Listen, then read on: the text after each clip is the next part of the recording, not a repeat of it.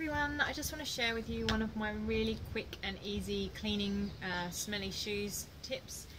So I had some smelly shoes, I'm not going to say whose they were, and they're particularly stinky, so I just put some bicarb soda into a jar with some Purify, some tea tree and oregano, all really good anti-fungal, antiseptic quality oils.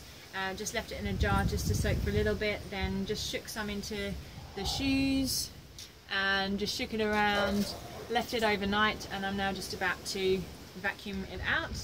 So here we go.